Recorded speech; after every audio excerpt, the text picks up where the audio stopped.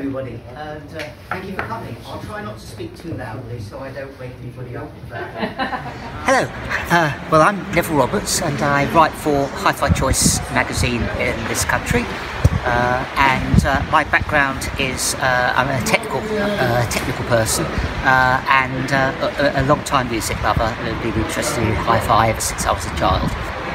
Neville is also one of the contributors to the Reel-to-Reel Rambler and a self-confessed fan of all things tape. So Neville has been with us today giving an excellent presentation on, among other things, what it is that makes analog and tape in particular so much superior in terms of sound quality. Now Neville did that in about 30 to 45 minutes in the room today, but right now I'm going to put him on the spot and say you're standing in front of somebody right now who is basically an aficionado of the digital world and is yet to be convinced of the joys of analog. You've got 30 seconds to convince them. Go. Golly, well I can only use the words of a friend of mine who writes for another magazine, Adam Smith, and his words were, digital is a bit like trying to reconstitute a cow from mince.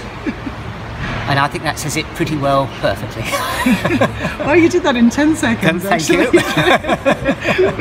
you. You've got 20 to go. Is there anything you'd like to add to that? Yes, seriously, analog has this sense of reality.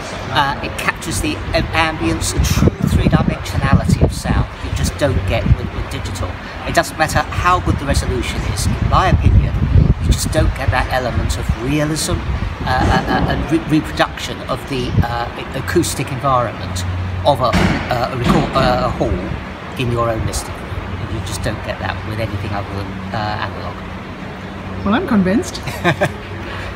With that in mind, if you could get your hands on absolutely any piece of recorded music, regardless of what era or what genre, and you could have that as a master tape to have and to hold as your very own.